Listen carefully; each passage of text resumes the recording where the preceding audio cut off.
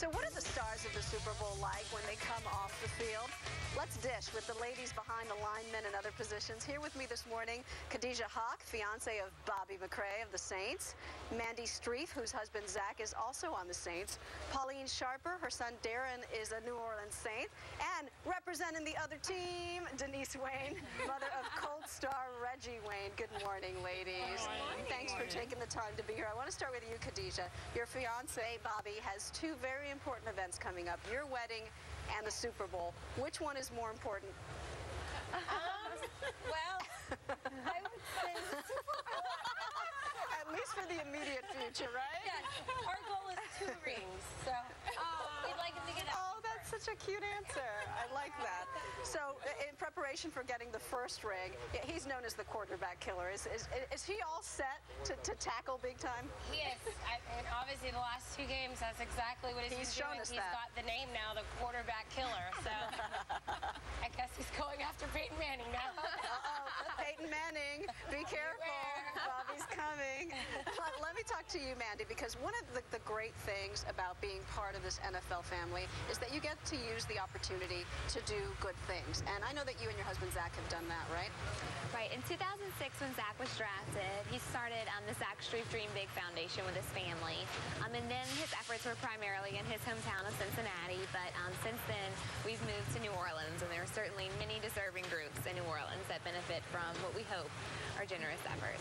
Yeah, and the fans of New Orleans really, really want this, not only for their team, but for their city.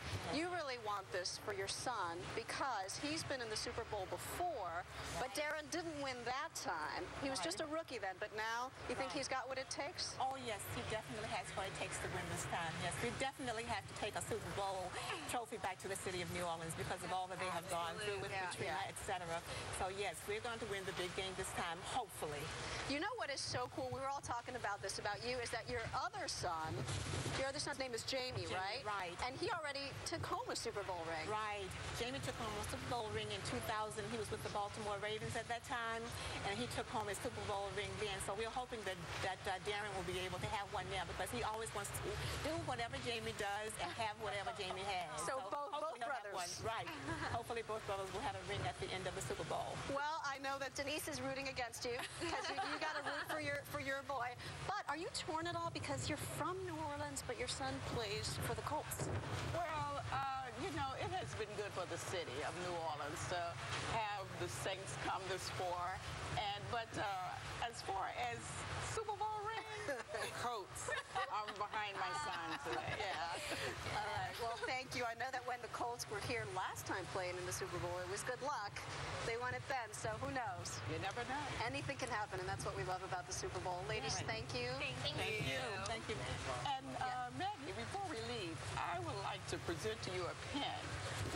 Last year, the Professional Football Players Mothers Association, we partnered with the Infinite Heart Association and the Go Red for Women. Mari is our day for Go Red, and we would like to present to you a pen. And you're all going to be wearing these, right, like you are now? Yes, we are. Thank you so much. I will wear it with pride.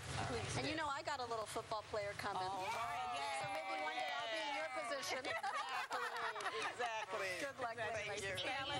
Thank you. Now let's go down to the beach and Harry.